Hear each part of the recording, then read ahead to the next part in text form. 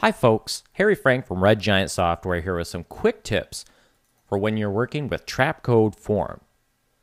One of the most common questions I get is, how do I speed up Trapcode Form? Now this question stems from the fact that when you get these awesome looking organic shapes that Trapcode Form is known for, things can really slow down to a crawl. What's happening is you've got a lot of particles creating this shape. A lot of particles are really going to be the bottleneck of your rendering process. We've got draft switches and there's a motion preview particle type that we can pull up, but really what it's coming down to is the tremendous number of particles is really just going to bog down your computer no matter what kind of trickery you throw at it. The bottom line is you want to reduce your particle count if you want Trapcode Form to run faster.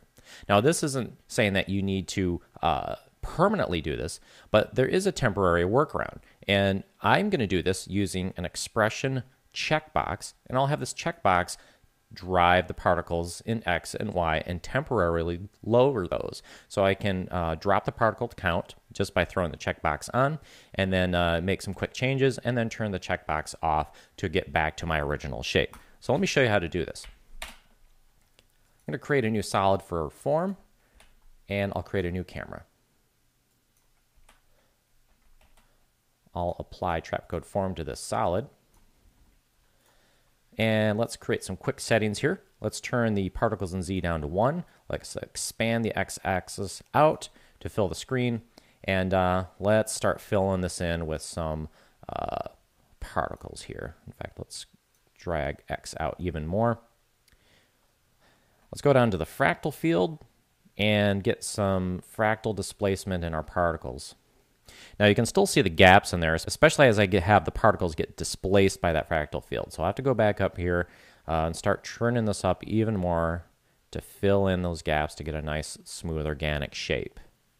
Now we're starting to get there, but as I hit play here, you can see how slowly it's moving. Especially if I go in and try to make a camera move. I'll tap C to get my orbit camera tool, and I'll try to move around, and it's reacting very slowly, very sluggish.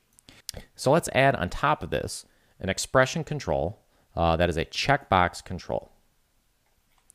In fact, let me select this layer, hit E to show my effects. I'm going to rename this draft switch.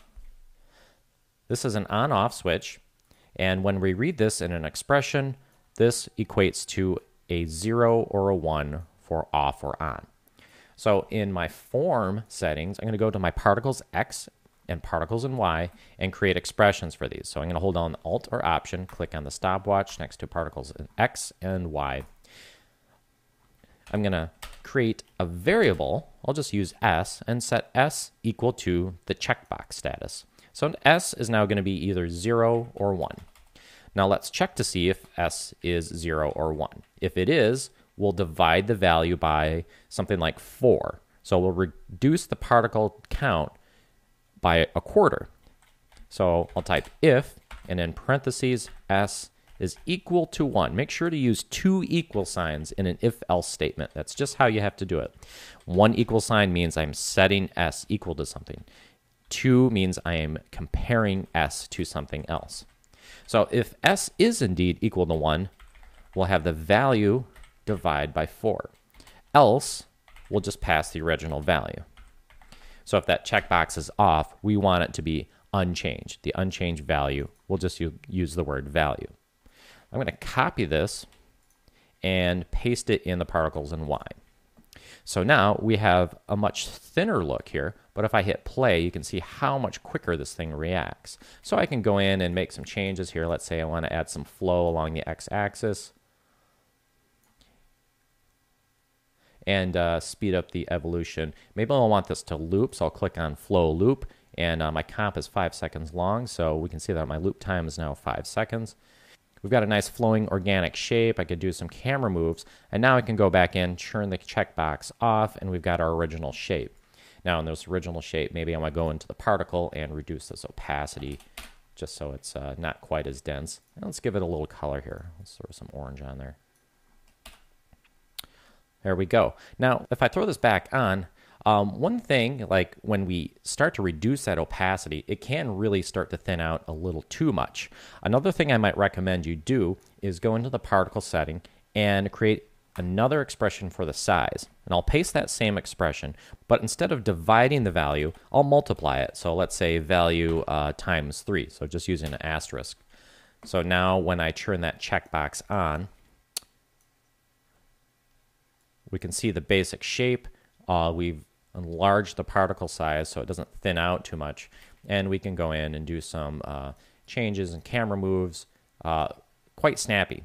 And then turn the checkbox off, and we're back to the nice smooth shape. So I hope that's a useful tip for you. For more information on Trapcode Form, simply go to redgiantsoftware.com, go to Products, and click on Trapcode Form. My name's Harry Frank. Thank you for watching.